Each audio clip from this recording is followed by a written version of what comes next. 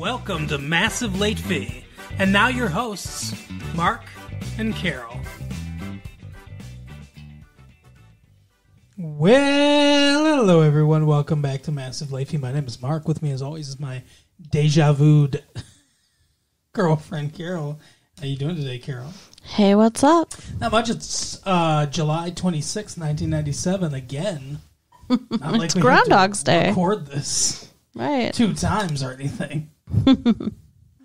How has your week been? Hot. My week's been hot. Yeah, because of our white hot relationship. No. Okay. Because of the weather. It's been quite warm. It's awful. It's muggy and everything. Yep.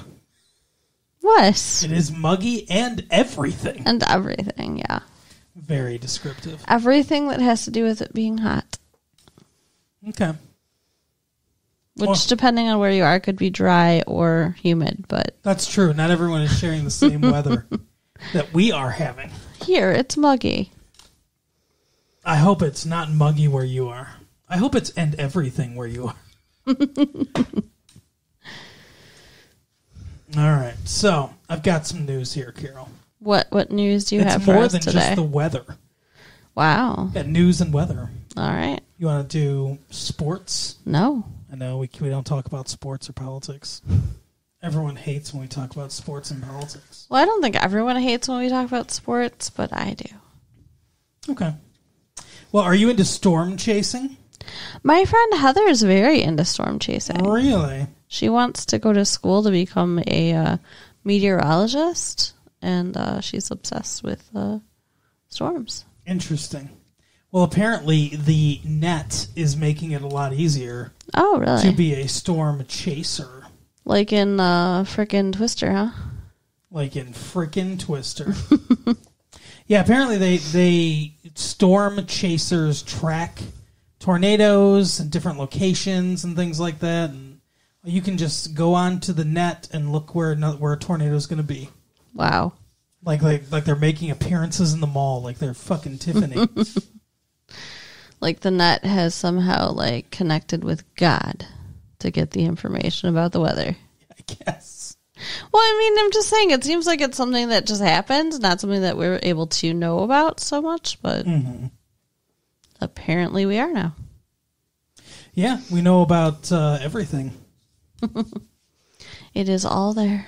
On the net, though, you have a choice between Windows NT and Windows 95. Which one do you think packs more punch? I've never even heard of Windows NT. In Windows NT. Isn't Windows not the net? I guess no. I guess it's not really a net. I think it's an operating system. Yeah, whatever. Like Linux, but much more user-friendly. You don't like Windows NT? I've never used it. That's the Linux-based Windows operating Well, that system. explains it. I have no idea. Oh. I was going to say, I didn't think that Linux and Windows did anything together. But I don't know what Linux is. It's the operating system that predates Windows. It's all text. Text? Text. You mean like MS-DOS? Sure. Disk operating system? You do like the C://. Yeah. Yeah. Yeah. Like text-based adventure games. I love those. They're my favorite. Do you? Yeah. You know this. I'm getting this news from the Wall Street Journal. Okay. And most of everything else is, are you investing in this or are you investing in this? And I'm not investing in anything. Well, we have to have money to invest in things. We don't have money. You've never heard of Windows NT, huh? No. Is that the new Windows? It's Windows, not temporary. It's okay. The permanent Windows. Right. No. It's like, okay, so Windows 95 came out in, I think, 1995. One would think that, yeah. Windows NT came out a couple of years earlier. Okay, so this is the older version. Yes. Okay, so why are we talking about this? Which one packs more punch? I'm going to go with 95 since Windows it's NT newer. 3.1. Windows 3.1. Okay. Well, I mean, some people don't like I think NT stood for new technology. Some people don't like the new Windows 95, because it changes some things and how you interface. Yeah, nobody likes change. That's true. I'm just saying, but you don't have much experience with Windows 3.1, huh? No. Okay. No, my first Windows experience that I can recall is 95. Because you were a Linux girl. No, but I don't know. Like, I didn't get my first computer till 95, and we had Windows 95 on it. But I know some, computer dorks who used Linux. I got a computer last year, I think, or the year before, I guess. Okay. Yeah, I guess I got mine in 95, too. I played Oregon Trail. Did you? For hours. It took up all the memory on the computer. I played this game that I can't remember what it's called, but it's like an adventure game where you have to solve puzzles and stuff like that. Oh, fun. Yeah, it was cool. Like one of the clues had something to do with the Lion, the Witch, and the Wardrobe or whatever. Oh, I love that book. I think something about like where you'd find Aslan or something like that, and you had to go in the wardrobe. Interesting. Yeah, to like find your next thing or whatever. I don't remember what it was called. It was fun though. Came on like 4 floppy disks. But anyway, speaking of floppy disks, we watched a movie this week that had nothing to do with floppy disks. There were computers on the plane. Okay. Which I assume had floppy disks. Maybe. Not that that's a reach at all. We watched Air Force One. Yep. This movie was so good that I can't wait to see Air Force 2. I don't know. I can't decide if I like it or not. Really? I mean, it was interesting. It was exciting most of the time, although it dragged a little bit here and there. Had a lot of pacing problems. But I don't know. It was also kind of weird and stupid and all. I don't know. So, what it made me think of at first was Speed. Okay. But then obviously it hit me what it is. It's Die Hard on a plane. Okay. Just like Speed is Die Hard on a bus, this is Die Hard on a plane. One dude against a bunch of terrorists. He's got a gun. He's trying to take it over. White-haired Harrison Ford. His hair was not white. That's getting there. But he's definitely older than he was, for sure. Yeah, it's not Han Solo No. taking over this plane. No. It was funny, though, because it made me think of, at one point, so they hijack the plane. These terrorists hijack the plane because it's a very simplistic plot. Terrorists hijack a plane, hijack Air Force One.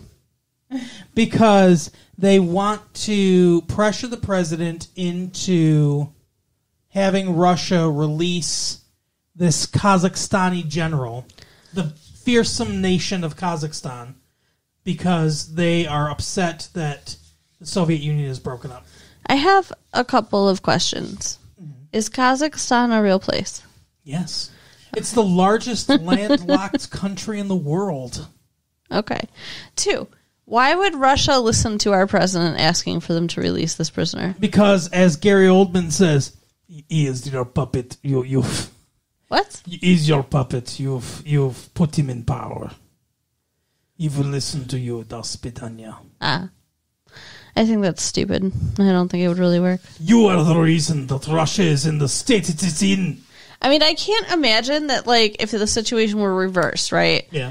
And some other, political leader of some other country is being held by terrorists, that they would call us and be like, hey, release this prisoner, and we'd be like, oh, sure. Or we'll kill the Russian president. Yeah, who cares? I mean, not in the mean way, Boris but... Yeltsin. Yeah. With alcohol poisoning. It just doesn't make a lot of sense. Yeah, I don't know. The geopolitical aspect of it, I'm not 100% sure on, to be completely honest with you. Yeah. I don't know. I don't know if we had a terrorist in our custody and Boris Yeltsin was being held hostage, him and his family, and fed vodka to keep him compliant. And they called Bill Clinton and they said, your friend Boris and Natasha, his wife, are being held, and I will kill them, and there's a girl, unless you release this terrorist. You think Bill Clinton would be like, oh, we don't negotiate with her? Yes, I do. I think that would be the response. Sorry, Boris, you're going to have to die. I mean, like, how many prisoners of war have we, like, left places for years because we don't negotiate with terrorists? Yeah, I don't know. So I don't know the answer to that question. Well, I'm sure it's a lot. I don't know. Yeah, but the policy, as Dean Stockwell points out, as Al from Quantum Leap, you didn't think I was going to mention that? Oh, I knew you were going to mention it. You didn't think I was going to mention that Al from Quantum Leap is in this movie? I don't think you could contain yourself from mentioning it. You don't think I can contain my my arousal when I saw him on the screen? It's like, that's Al. Just like any time Scott Bakula pops up in something, Right. I'm always excited about it. Not as excited when I, come home from work or whatever, but sure. No. I see you more often than I've seen Dean Stockwell now. I got you. But anyway, so, yeah, that's the plot of the movie. And then they all think he's gone, that he jettisoned on an escape pod like he was a droid in Star Wars or something. It's very weird. But he didn't. He stayed on board the plane because his family's on the plane, his wife and his little girl. Yeah, I don't know why anyone would believe that he would have left. Well, like they forced him down there. Yeah. It's like procedure or whatever. I guess. He's supposed to be in charge. They shouldn't be able to force him to do things. Just saying. Okay. Well, that's what the Secret Service does. That's their job. They can order the president around in situations like that because that's their job. Yeah. But anyway, so he diehards it. He's sneaking around he's writing on terrorists. Ho ho ho ho. Now I have a machine gun. Because giving up the elements of surprise is the best thing in the world. No, he doesn't do that. Yeah. He's not dumb. I was gonna say. But I think it was funny when they find out. So there are two sets in this movie. Set 1, Air Force 1. Right. Set 2, Air Force 2. No, set 2 is the Situation Room where Glenn Close and Dean Stockwell are arguing over who's in charge. Which is ridiculous. Like, just fucking figure shit out, people. And work together. He wants her to say that the president's not the president anymore or whatever. But I think it's so funny. There's this general or whatever in the room, and he's like, "Oh, the president flew many successful combat missions in Vietnam under me, and he's a killer, and he's Rambo, and we're lucky to have him on board. He's our best chance." And it's just like, I feel like this movie is for like every dad that was like, 25 years ago, I was a great man. To think that this dude was in Vietnam 25 years ago, Harrison Ford. Right. And I guess Star Wars was his Vietnam. Right. And that, like, he's like, I'm just as good now. I haven't lost it. I can still take on a group of terrorists single-handedly and win.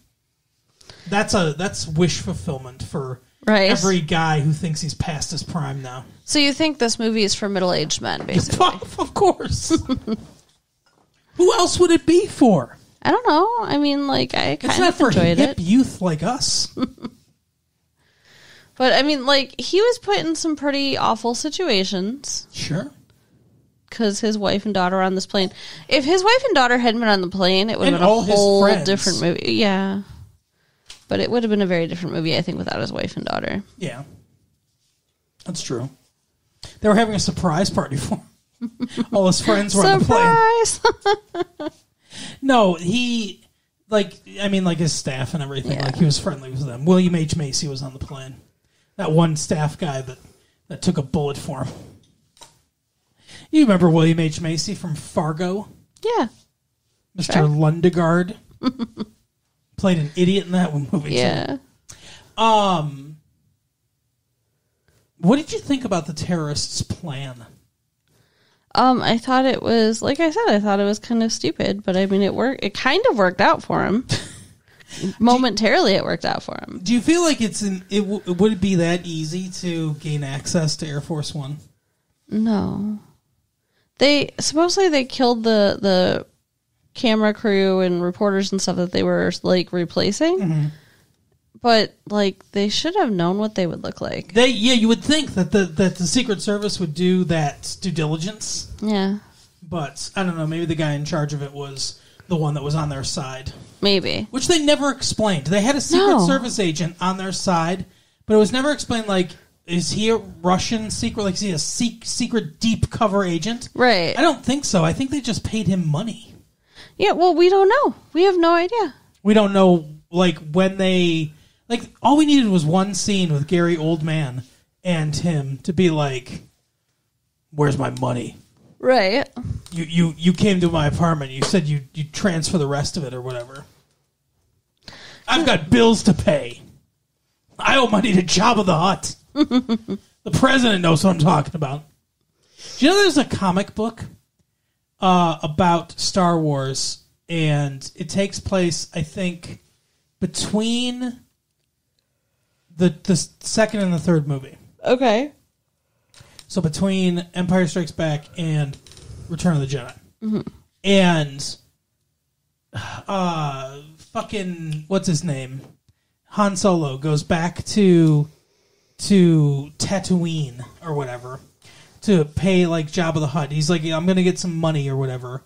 Or no, I think it takes place after Jabba's dead. Okay. But he had some money on Tatooine that he was going to pay Jabba. And like, so I'm reading this comic book, and I assumed that it would just be like, in a cave or buried, but it's just at a bank. Wow. It's just ridiculous. But anyway, I don't know where I was going with that. I'm not sure either. Oh, the Secret Service agent owed Jabba the Hutt money. Okay. That was a scene that they needed to write in there. Right. Yeah, I mean, it would have been nice to know his motivation, to know whether or not he was, like, loyal to Russia or just whatever. Right. But he seemed pretty crazy. Mm-hmm. He took the First Lady and their daughter away from the big group. I'm not quite sure why, because it's not like he started threatening to kill them right away. Did he just want to traumatize the child more? Because I don't know. It seemed like that was his goal. Gary Oldman? Yeah. Yeah, I don't know. It's weird because he did that before he even knew the president was on the plane. Yeah. Like, what was he going to do? I don't know. And he's asking her all these questions.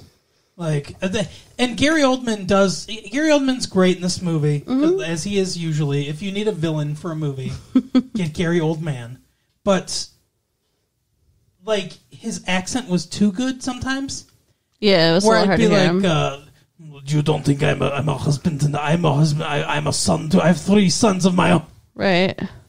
And then he's like, just like going, and my sons, they think that Russia, and he's just going on, and I'm like, what is he saying? He's talking about Russia, I think, and he wants Russia to be united, but like, and she's like, my dad's a great man. You're nothing like him. You're fucking garbage. Well, at first she was ignoring him, and he says to her mother, make her answer me. Like, what? Why do you care so much? Like, it seemed like he was really emotionally invested in whether or not she thinks he's a monster. And it's like, does it really matter? Because you are, whether you think it or not. I did all this to impress you. Right? And then he, like, you're my Jodie Foster. Touches her face in this, like, affectionate kind of way and kissed her forehead. And it's like, what are you doing? And it wasn't, like, a creepy, like, sexual kind of thing. Like, it was like a dad thing. Yeah. But it's like, what was going on in his crazy brain when he was doing that? After I kill your father, I'll be your dad. Because, like, later he was going to, like, fucking put a bullet in her head. So, like, he obviously wasn't that emotionally invested. I don't know. He was weird. Yeah. He's a weirdo. Gary Oldman always plays a fucking weirdo, whether it's in The Fifth Element or where he's talking to the concept of fear, a fear cloud or whatever, right. on the telephone or whatever. But yeah, he's so weird. But he's good. He's a good actor. He's good in this. Harrison Ford's good in this. Yeah, I mean, everybody was, pretty good. I don't think there's any poor acting. No, but I would say Gary Oldman was and Harrison Ford are probably the standouts. Oh, for sure. Except for when Harrison Ford says, "Get off my plane." It was ridiculous. There was a lot of ridiculousness in this movie. One of my favorite unintentionally hilarious moments is when the plane's going down after they've taken control of the plane. You've seen the movie. After they've taken control of the plane again, as predicted, the plane's very badly damaged. So they come up with this plan of connecting a zip line between the planes so they can grab people and zip line them off the plane, which apparently is an actual procedure. That sounds so awful and terrifying. It looked so awful and terrifying. Yeah. But so the plane the Air Force One keeps losing altitude. So at one point they're taking this wounded guy. He's grievously wounded. He jumped in front of a bullet for the president. And the plane's going down. And because of that, the line is going back towards Air Force One. And they slowly start going away from the good plane that they're trying to get to and back towards Air Force One. And he just kind of reaches out his hand oh, no. It's hilarious. I mean, actually laughed out loud in the theater, and it was not really a funny time, and I'm sure people thought that we were assholes, but it was hilarious. It's probably realistic as to what someone would do, right? But it just seemed like such a casual motion Let me for the situation. Oh. But yeah, it was very funny. And I'm trying to think of some other funny moments. At one point, Gary Oldman spits on Harrison Ford. You thought that was funny? And I'm like, whoa, were you Robbie Alomar there? Come on, man. I mean, the movie's not like a laugh riot or anything. No, there's no actual humor in the movie. No. There's nothing that's supposed to be funny in the movie. There's just a few things that are funny in the movie. But so I don't know why they decided to do this, but there's the fight in the air and all that stuff. And then the main fight or whatever, the drama on the ground is whether or not the president is competent or not. Because they're having it, like I said, Dean Stockwell and Glenn Close are having a disagreement. The actors are having a disagreement about what would happen if a president was in this situation. Right. And they were like, we need a constitutional, constitutional ruling. And this guy that apparently is an expert on the Constitution or whatever comes in and says, hey, so if the president is in a military zone or whatever, the Secretary of Defense is second in command, I guess, for military matters. Okay. So right. Dean Stockwell would be in charge. He's like, but he's under duress because him and his family are being held hostage. Right. Therefore, he can't execute the office of the presidency, so the vice president should be, temporary president. I gotta say I agree. I agree with everything he was saying. Mm-hmm. Yeah, me too. In that situation, I would think that he would be incapacitated as for his duties as president. And of course, while they're having this debate is when the terrorist grabs his daughter and says if he doesn't order for Russia to release this general Radek. Yeah, that he's going to shoot her. That Russian name, General Radek. He said he was going to count to 5, and he actually got to 2. I mean, that's some balls of steel. Oh, yeah. I don't think most dads would have let him get to 2. Right. He's looking her in the eye saying, it's going to be okay, sweetie. Mm-hmm. I honestly thought for a second maybe he was actually going to let him shoot her. Wow. That would have been something. But he did, give in to the terrorist. And so right as he's giving in to the terrorist... I like the way he did it, too. I like the way he gave in to the terrorists. Not to derail you. But Harrison Ford's just like, okay. It's not a big, he doesn't... You could play it a lot of different ways. He doesn't play it where he's shouting or whatever. He plays it like he's broken. Yeah. He is broken. And he just, I know. And I think it's the right way to play it. And he just, it's very simple, but, the way he says it is, wounded. It's a very good way to play it, I think. Yeah. Yeah, because he's just like, I'll do it. Right. Yeah. But, I mean, in that moment, he really shouldn't be able to make the decisions. Correct. So everything they were doing is right, but being emotional and watching what was happening and then having them talking about whether or not to take his power away from him, I'm glad she didn't sign the paper. Because I think that it would have been awful. I think she was derelict in her job by not signing the paper, to be honest. Yeah, I mean, the way things should be, you're right, but I mean, emotionally, I think she was right still. Because the thing is, it's only temporary, as long as he lives. Yeah, but... Okay, she signs the paper. He can't make the decisions. He still calls Russia. Russia doesn't know. Yeah, Russia's still going to do it. Apparently, I guess. Unless because they also called Russia. If it goes the other way, it's like Boris. Boris have got Hillary and Chelsea. I need you to release this guy. Of course. My drinking buddy. Of course I will release. They're good friends. They drink together or whatever. I don't know. Weird. That's the story. Allegedly. Don't come to my house, Secret Service. I don't know. I mean, I'm glad that it worked out the way that it did, but I don't know. I just don't think that I would have done anything different. Yeah, I don't know. William H. Macy gets killed. That sucks. Yeah. I don't really have much else to say about the movie. It's a very standard action movie with a very standard action plot, and you know everywhere this movie's going. From point A to point B to point Z, you know every place this movie's going, and it's fine. There's nothing wrong with it. Yeah. It's enjoyable. It's held together by Gary Oldman and Harrison Ford. Honestly, by those performances. And Glenn Close is good in the limited capacity that she gets to be. And, of course, Dean Stockwell is also always good. That's a given, everyone. But, yeah, I mean, there's no surprises here. It's not innovative filmmaking. It's kind of, to me, antiquated because it's it's like the old Cold War kind of style movies. Okay. It's Russia, but it's not Russia. It's offshoots of Russia. It's the old Soviet Union guys and the United States fighting against each other. Even MiGs come into into the movie at one point, and I expected Tom Cruise to fly down and be like, "It's me, it's Maverick, it's Top Gun again, everyone." Right. I've got the MiGs. Come on, Goose, you're alive again.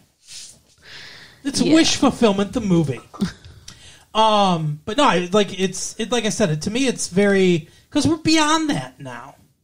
And I know it's hard for screenwriters. There's no default bad guys in international settings anymore. Because it used to always be, it was very easy. You want a default bad guy? He's Russian. Yeah, that's bad true. guy in every movie. That's true. And now they don't know what the fuck to do. I don't know. Be original. Use your brain. Come up with an evil character that, doesn't need to be a stereotype. There was that bombing at the World Trade Center. Remember that?